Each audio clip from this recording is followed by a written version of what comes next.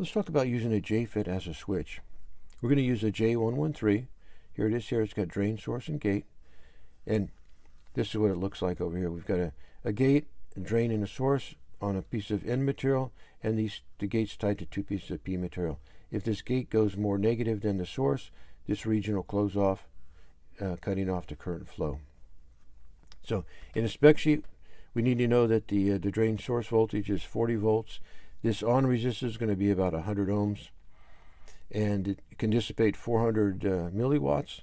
And this gate source voltage, the voltage we're going to apply to the gate, can only be a maximum of -3 volts. The only thing we need to know to make a switch is that the gate source voltage, when the gate source voltage is 0, max current flows, and when the gate voltage is more negative than the source voltage, no current will flow. So over here we've got an LED. We've got our ammeter going through from the drain to the source. Now we've got the gate and the source tied together. So this gate source voltage is going to be 0. They're shorted out. Max current is going to flow through here. Now the max current that can flow through here is going to be about 12 milliamps. These things can limit the current. They're used for as a current limiting device.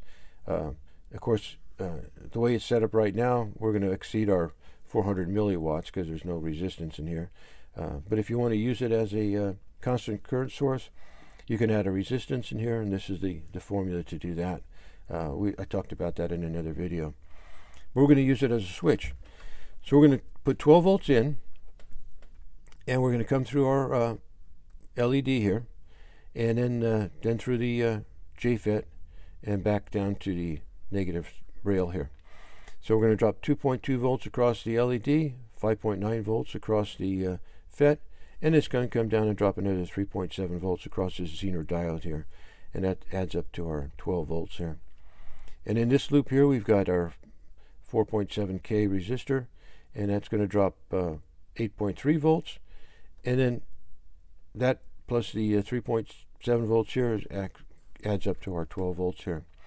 Now, I don't want to take the gate and the source and tie them directly together, because if I do that, won't be able to make this gate go more negative than the source, because they'll be shorted together. So I'm going to use a 10K resistor. When there's no voltage applied to the gate, then this 10K will bring this thing down, and these things will be at 0, be the same voltage across them. Now, we need to apply a maximum of -3 volts to the gate. So if you want to do that, we can do it with just an external power supply, or say a 3-volt battery. You can take the positive side of the battery, put it here, and the negative side onto the gate. That will close this region off and shut this thing down and turn off our LED. I want to do it with the same power source here, so that's why we added this Zener diode in there, 3.7 volt Zener. I could have used a 3.3 or 2.9 or something, but I had this one, so we're going to use it. What happens here is that I'm dropping 3.7 volts across the Zener, so that when I close this switch here, I'm dropping that across the 10K, and this gate is going to be more negative than the source, and that's going to turn off the FET here. So I'm dropping 5.9 volts across the FET at 100 ohms, so that's 348 milliwatts. So we're still within our limit here of our dissipation. So that's how it's going to work. Just very simple. You apply more negative voltage to the gate than the source, we'll turn it off. We'll see if it works here.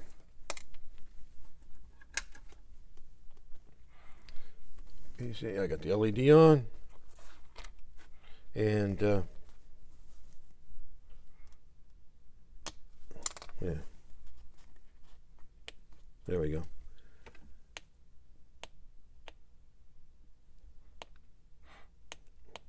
Making that gate more negative than the source turns it off.